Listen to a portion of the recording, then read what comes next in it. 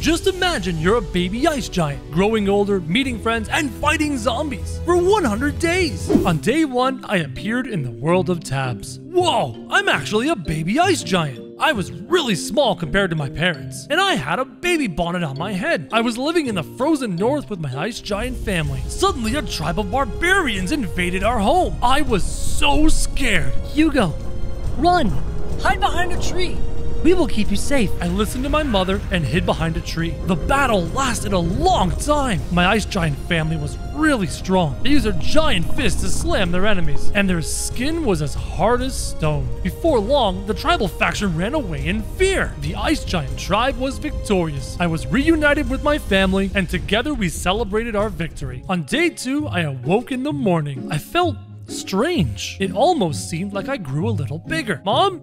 Dad? Did I just grow? Yes, son, you did. Here in the magical snow of the north, we grow very quickly. I was so excited.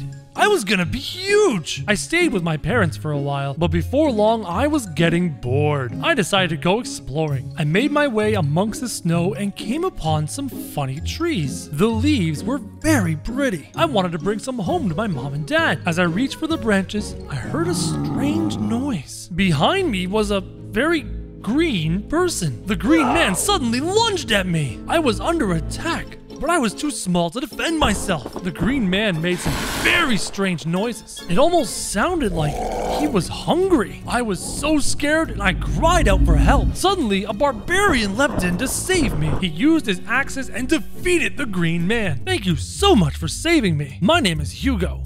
The name's Braxton, and you are very welcome, Hugo. We went our separate ways, and I ran home to my parents. On days 3 through 5, I rushed back home and told my parents about what happened. They were in shock. Nobody had any idea who the green man was. We were all very afraid. Nobody is to leave the safety of the family. My dad was the leader of the ice giants. He was the bravest and the smartest of all of us. I was definitely not happy though. I wanted to explore, to find something fun to do. I started to adventure further from the family. I didn't go too far though. I could still see them. While I walked among the trees, I heard that strange sound again. I was so scared. Help!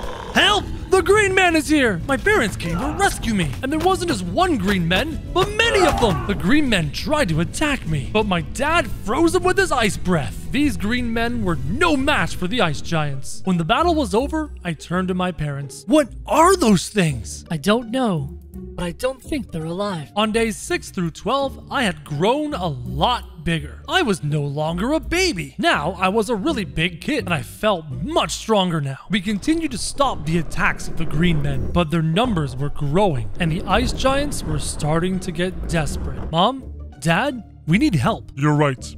Let's go speak to the barbarians. My family and I made the journey to the North Tribe. When we got there, we were shocked. The North Tribe was under attack by the green men, and it looked like they were losing. The ice giants jumped into battle. There were a lot of green men, but we were not afraid. We used our great strength to help the North Tribe defeat the green men. I looked around at the survivors. The North Tribe was once very large, but now only a few people remained. I told the North Tribe that we came in peace and told them about the green men that kept attacking us. The eyes of the tribal leader grew wide with shock. Those are not green men. Those are zombies, and they have been attacking us as well. The tribal faction had lost so many people to the zombies, and soon there'd be nobody left to defend these lands. The ice giants and the tribal faction created a truce. They would protect each other from the coming zombie horde. On days 13 through 20, we defended the North Tribe. The zombies continued their attacks almost every single day, and their numbers were growing quickly. If we didn't do something soon, none of us would survive. I grabbed the North Tribe leader and ran over to my parents. We need to go out into the world and find some help. Reluctantly, they agreed. Braxton the barbarian and a woman named Helga offered to go with me. Together we traveled the snowy lands looking for people that could help us. We were making good time when suddenly we were ambushed. A very strange zombie approached us. It was unlike anything we had seen until now. It made a strange sound, and suddenly more zombies appeared. This must be a zombie mother. We charged into battle against the zombies. Braxton was strong, and his axes were sharp. Helga was very smart and used her head well. I slammed the zombies with my massive fists. Together we killed the zombie mother and all of her zombie children. This is getting out of hand. We need to find help fast. On days 21 through 27, we continued exploring the world. I was no longer a child. I had grown into a full-blown adult, and for some strange reason, I had hair. Never in Ice Giant history had someone had hair before. I always knew you were special. We left the realm of ice and snow and came to a very strange place. There was dirt and sand in every direction, and the air was very warm, and these strange tall structures could be seen amongst the dirt. My friend said that these were called buildings. This is the Western Realm. We might find some help here. Suddenly, a group of bandits surrounded us. We were completely trapped, and a strange-looking man stepped forward. What have we here? Helga explained the situation. She pleaded with the strange man, but he did not seem amused. Zombies?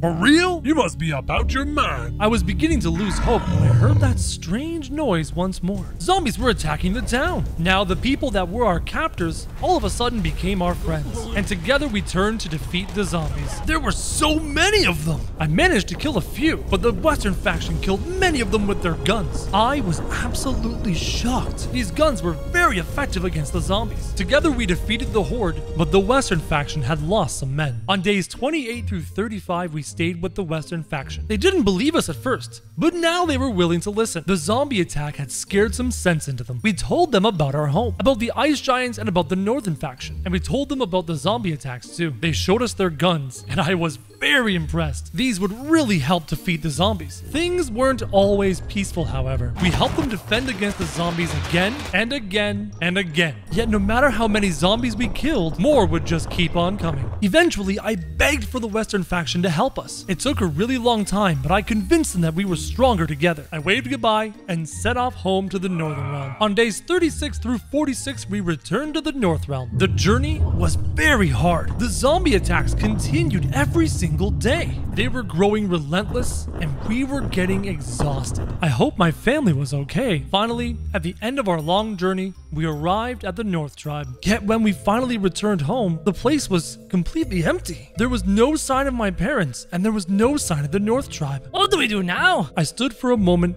deep in thought. What will my dad do in this moment? Suddenly, I had an amazing idea. We must go and find the wise old wizard. My dad said he was the protector of the realm. He will know what to do. Helga and Braxton agreed with me. We searched the tribal faction for supplies, then set off for Mount Terror. On days 47 through 58, we traveled to see the mystical wise old wizard. The journey was long, and we rarely had a moment's peace. The zombies were relentless. We were attacked every single day and every single night. And at the end of our journey, we were exhausted. But we finally made it to Mount Terror. And to the surprise of no one, the zombies were already attacking the local tribespeople. My friends and I jumped into battle. I had to save these people. Nobody deserved to die to a zombie. My friends joined me, and together we defeated the zombie horde. I never thought I would be thanking an ice giant, but thank you very much. We're here to see the wise old wizard. The tribal leader pointed to the top of the mountain, and my friends and I set off on our climb. On day 59, we arrived at the top of Mount Terror. The wise old wizard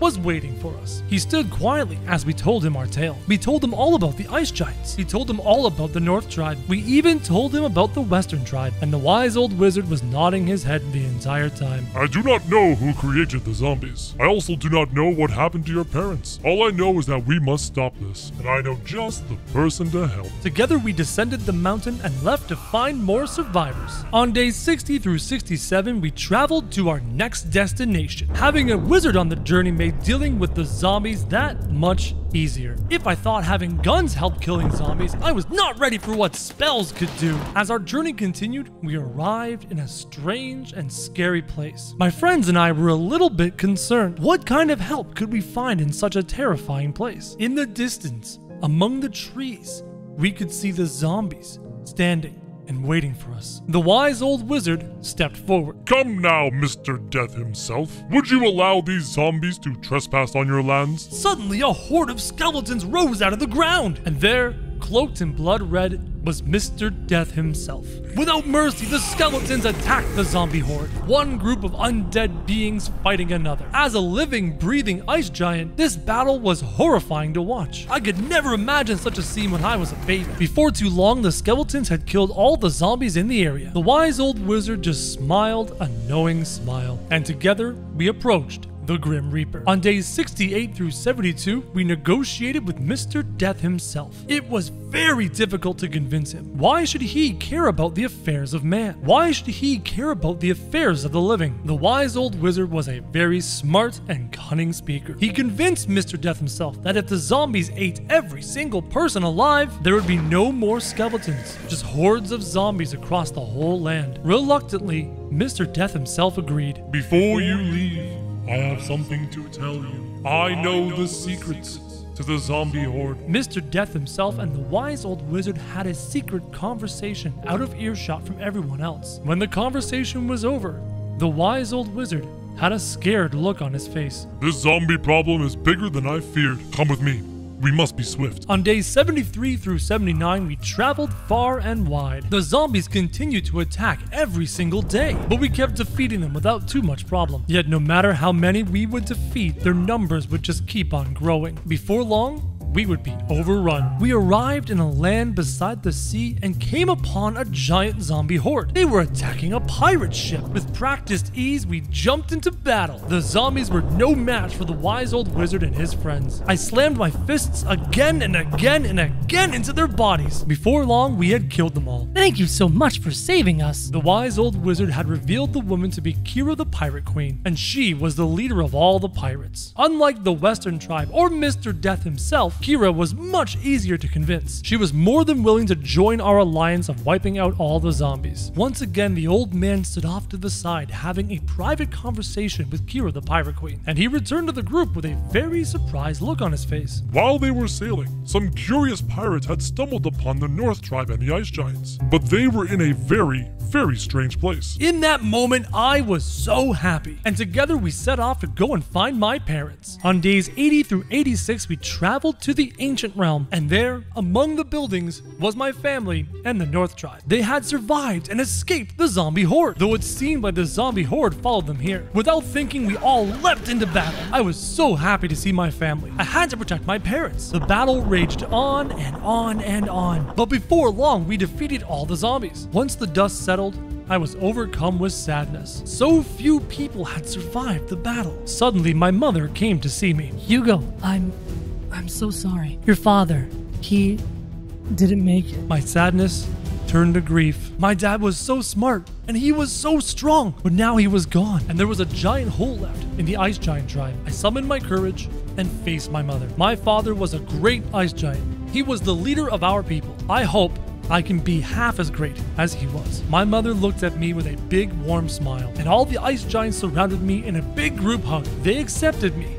as their leader. On days 87 through 99, we prepared for war. The Northern tribe put their blacksmiths to work, and they crafted for me a sturdy helmet and very powerful swords. I was no longer a baby, and I was no longer a child. Now I was fully grown and the leader of the Ice Giants. What was left of the North tribe was here, and they were ready for battle. My fellow Ice Giants were also here, and they would fight until the very end. The Western tribe arrived before long, bringing with them a lot of guns. Kira the Pirate Queen came with all of her pirates, and they brought their own big guns as well. As expected, Mr. Death himself was fashionably late, but he came with all of his skeletons, and together we would face the zombie horde. Every day the zombies would test our armies. Only small battles, nothing too big, and every day we would fight them back. We would begin to draw up new battle plans. The wise old wizard had found the main horde, and we were preparing to attack. Our battle plan was firmly in place. We sounded the horn to advance the army and left the ancient realm to save the world. On day 100, we entered the Legacy Realm. There, in the center of a large canyon, stood an old church. The wise old wizard had told us that this was the place that caused the zombie horde. Some evil acolytes were here, and their dark rituals had summoned the zombies. If we could defeat them, we could stop the zombie plague. All of our armies moved into position. The only thing standing between us and salvation was a massive zombie horde. I tightened my grip on my new weapons and signaled the attack. Our massive armies clashed with the zombie horde. The ice giants froze them with their powerful breath. The barbarian tribe hacked at them with their axes. The western tribe mowed them down with their guns. The pirates exploded them with their bombs. And Mr. Death himself with the skeletons attacked without fear. We were beginning to win the battle, but the acolytes kept summoning more zombies. If we didn't stop them, we would lose by sheer numbers. I made my way around the outside of the battle, and I infiltrated their backlines. The acolytes were undefended. I charged into battle using my great flaming swords. With the last acolyte killed, the zombie hordes got no more reinforcements, and soon they were overrun by our armies. We did it! We defeated the zombie horde! We saved the entire world!